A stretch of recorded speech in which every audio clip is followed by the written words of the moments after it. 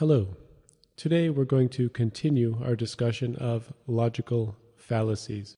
In the previous lecture, I introduced what logical fallacies are, why we should study them, and the structure of an argument, and 3 common logical fallacies. Today I'm going to introduce 5 additional common logical fallacies. There are 8 logical fallacies covered in these lectures. I've already covered circular argument, argument from authority, and bandwagon in the previous lecture, and today I will move on to cover 5 additional fallacies. Although, as we'll see, some of these are really classes of fallacies rather than individual fallacies. First of all, let's consider hasty generalization. This is what happens when someone jumps to a conclusion. That is, they reach a conclusion without really being able to support it.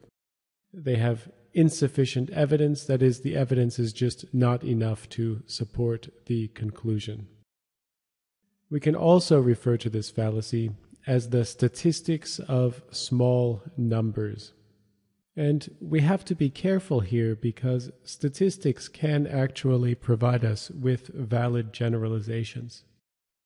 The problem is that when we have an insufficiently large sample size, that is, when we're basing our conclusions on a small number of items, many statistical tools break down. That is, they will provide results that are just not correct. A similar problem occurs when we have an unrepresentative sample. A sample is unrepresentative when it has different characteristics than the group we are using it to make generalizations about. Let's consider, for example, the case of Bangkok versus the rest of Thailand. If we take a sample of Thais from Bangkok and use them to make generalizations about Thais from the entire country, we could be accused of hasty generalization, because Thais from Bangkok do have some different characteristics than Thais from the rest of the country. Let's look at one more example of this. Say, for example, we look at the IELTS scores of students entering Mahidol University and see that the majority of students entering this university have a IELTS writing score of 6 or higher.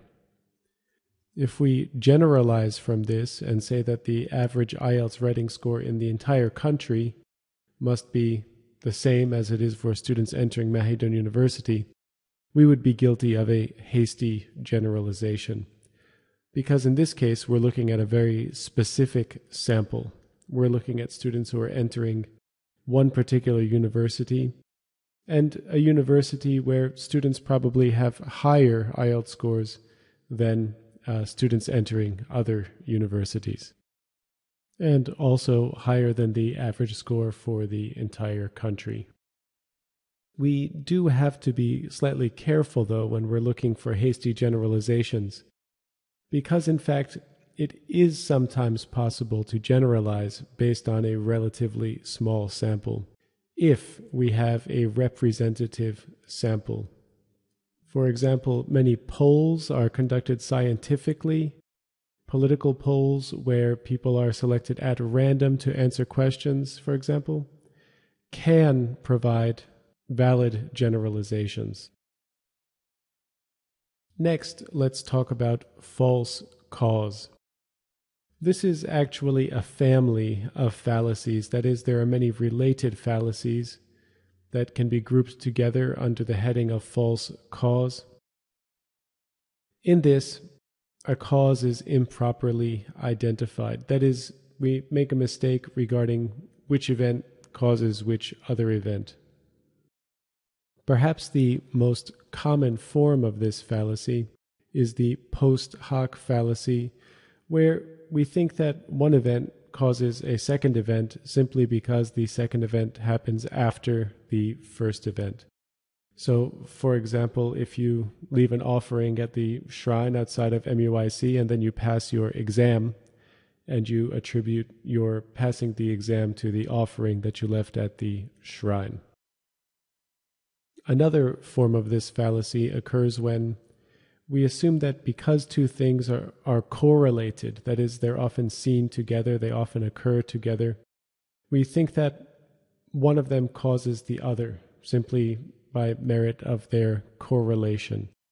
And sometimes it can be difficult to tell exactly which event causes which other event. Let's think about violent movies. And let's say that violent movies and violent behavior are correlated.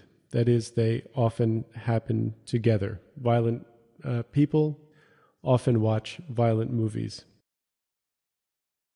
Can we say necessarily that violent movies cause violent behavior? That's one way of interpreting this correlation. However, it may also be the case that people who are already violent simply like to watch violent movies. And there's an expression we can remember to protect ourselves from this fallacy, or to keep us from jumping to conclusions when we see that two things are correlated. And that is, correlation does not imply causation. That is, simply because two things are correlated does not mean there is any causal relationship between those two things. If we have two events, A and B, it's possible that A causes B, it's possible that B causes A. It's also possible that a third factor, C, causes both A and B. An additional possibility is that there is actually no connection between them. In this case, correlation is just a coincidence, meaning that it happens through chance. So, in the case of violent movies, we've seen it's possible that violent movies A causes B violent behavior, that violent people who have violent behavior, B, simply like violent movies, which causes them to watch them, which is B causes A. We have another possibility that there's a third factor, C, which causes A and B. And finally, there's the possibility that it's just a coincidence. There's no strong relationship.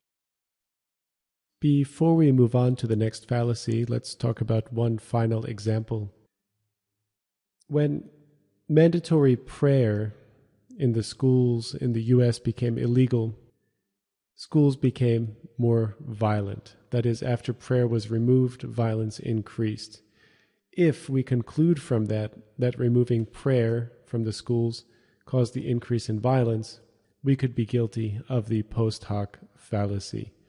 That is, we're saying that simply because violence increased after prayer was removed, that removing prayer was in fact the cause of the violence.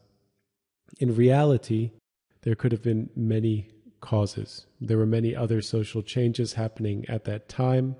It could have been, going back to violent media, it could have been violent movies, and it could have been other changes in society. The next fallacy that we'll talk about is red herring. In this fallacy, we have premises that support a conclusion, but that do not really support the conclusion that the speaker claims they support. Here, the speaker is trying to change the topic. They're trying to distract the audience, to hide the real issue. This is one sneaky way of addressing counter-arguments, or rather of avoiding counter-arguments. Let's look at an example of this fallacy. What if we say that Thailand should go ahead with the plan, and this was a real plan, to buy 2 submarines from Germany for the discount price of $220 million US. Well, how could we support this, right? What support is there for the decision to buy 2 submarines?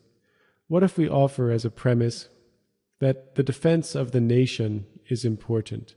It's important to protect Thailand, therefore we should buy submarines. Actually, it's clear here that there's a disconnect between the premise and the conclusion. Even if someone agrees that the defense of Thailand is important, that does not mean that Thailand should spend millions of dollars on submarines. The next fallacy is called the false dichotomy. This is the fallacy of reducing something to black and white, when in fact it's possible for there to be many shades of gray in between.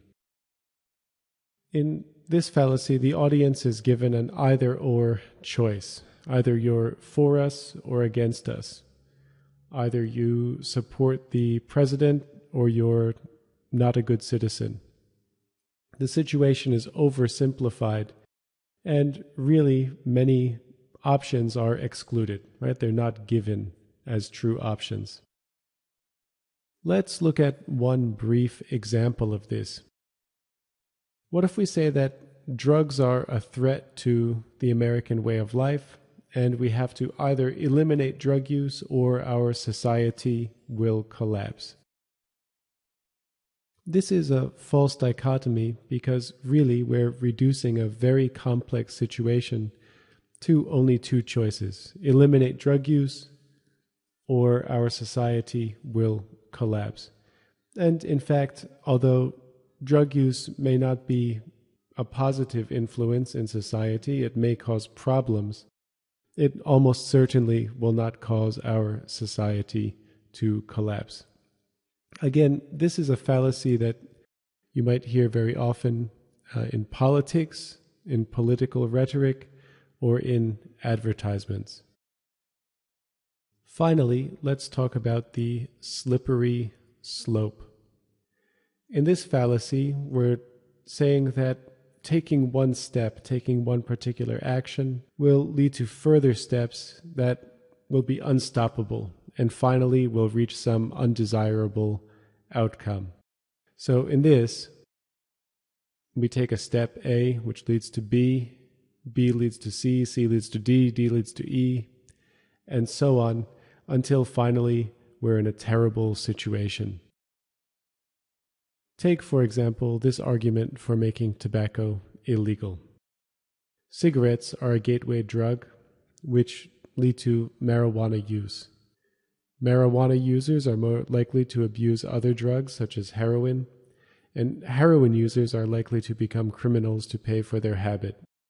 Therefore, smoking cigarettes eventually leads people to become criminals and heroin users, which is a fallacy, which is a fallacious argument for making tobacco illegal.